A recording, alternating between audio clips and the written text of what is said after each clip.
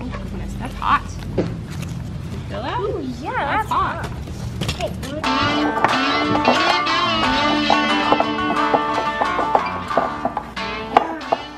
All right, so tell me what you're doing, Jack Jack.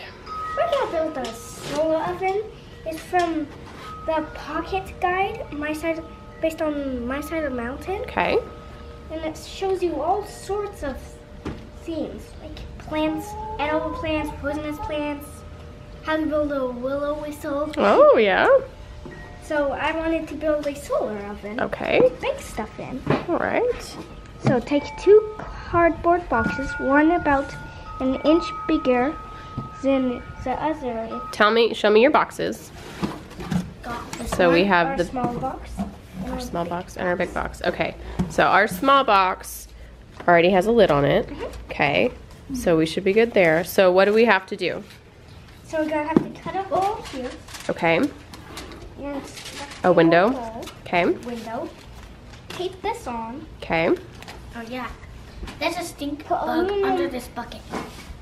Dead one. A dead stink bug? Yeah, a chicken pecked it and got stuck out. Ew, gross. Get off. Foil and cover it all over these edges. Okay, You want to see? okay, so what should we do first? So fill the box up with something to get this on. Okay, Get it on and stay up.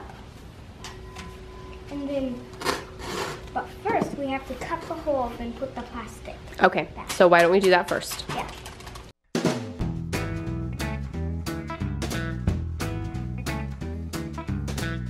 So cover the inside with your plastic. Cover it inside.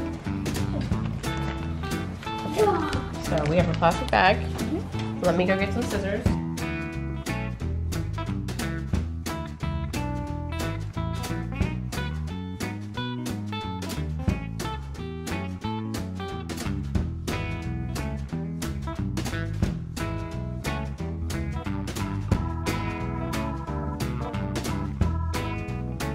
So we can close this one. Oh, sorry. Okay, so we need to put aluminum foil on the inside of this one. Okay. Okay. Look at this aluminum foil. Do you see a difference? Okay, good. So the shiny side we want facing towards our food because we want it to reflect. So let's try to get this here.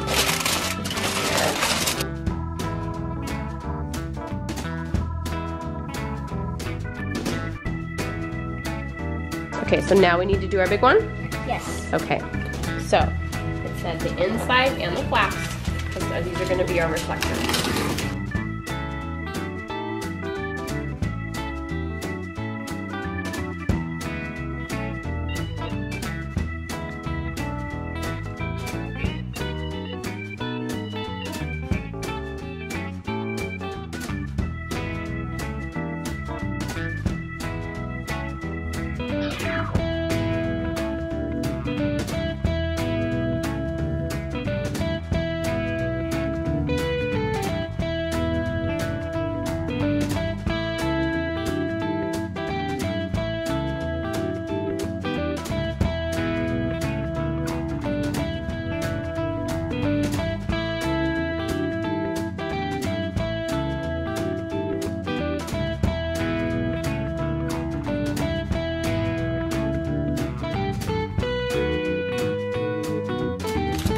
Okay, so we got the inside of our box all covered in foil.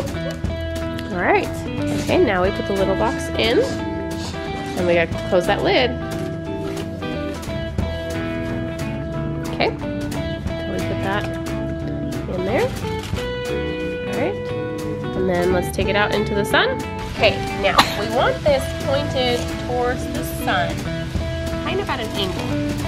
So if we can point it kind of like this, that would be best. So do you have any bricks or anything that we can put under here?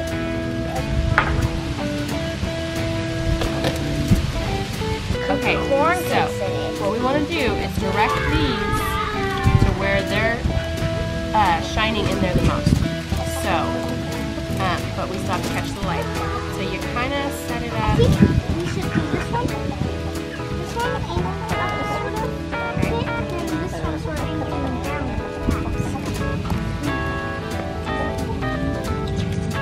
Alright. Okay. So, That's hot. Yeah, that's hot. Okay, wanna go find some? Okay, so let's grab something. All right, why don't you grab me the olive oil again? We'll grease this to make sure it doesn't stick.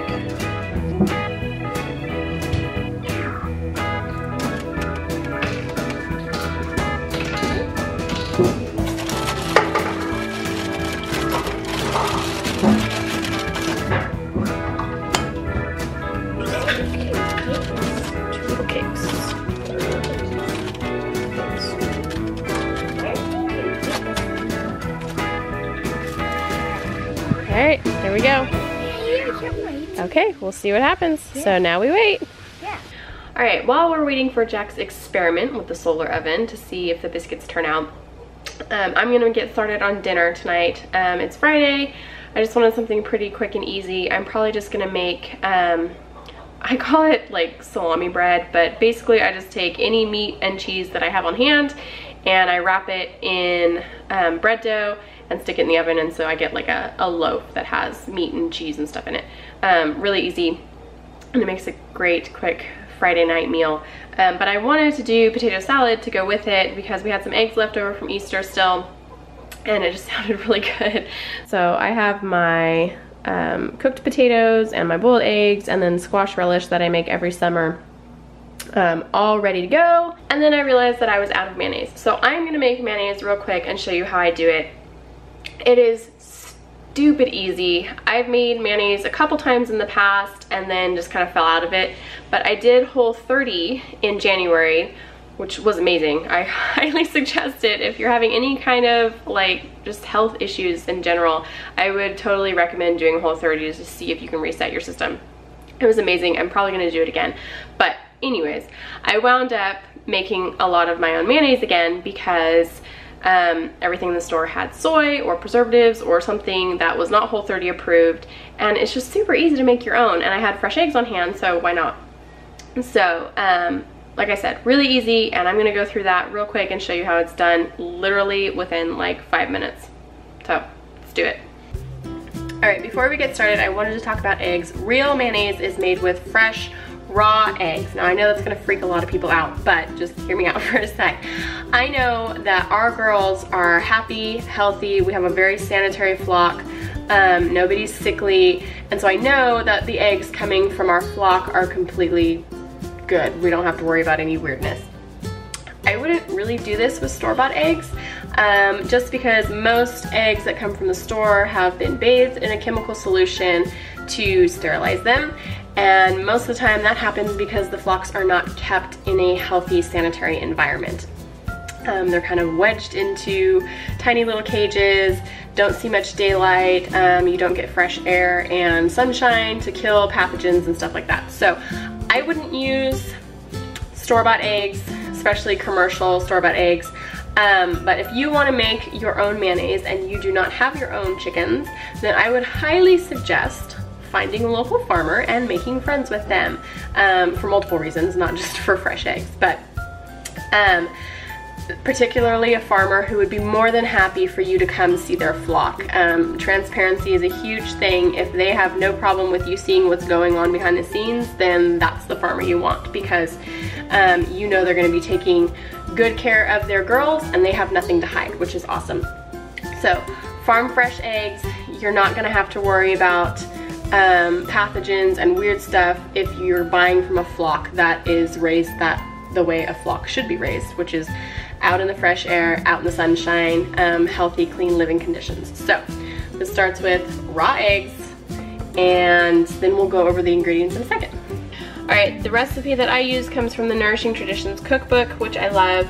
I use everything except for the optional whey, just because I never have whey on hand. But if you do, go for it, because it's gonna add that extra microbial activity in a good way that you want for healthy gut.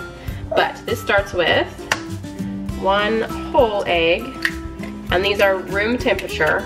You want them at room temp. And then 1 egg yolk.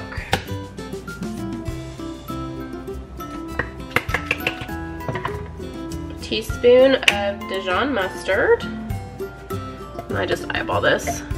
Come on. Oops. Try not to make a mess of the counter.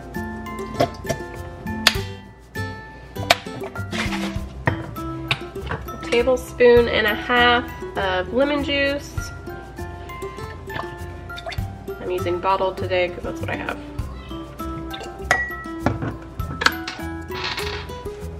And then about a quarter teaspoon-ish of sea salt, natural sea salt. And then about a cup of olive oil. I just eyeball it, maybe a little bit more. All right, now the part that makes this so quick and easy, an immersion blender.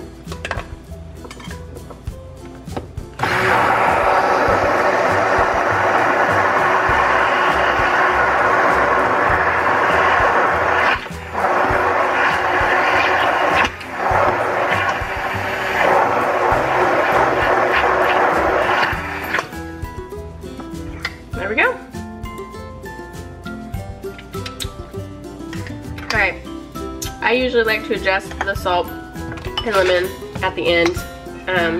Sometimes it needs to be a little more tangy. So I'm gonna add a little bit more lemon juice and a little bit more salt just to get it to my taste.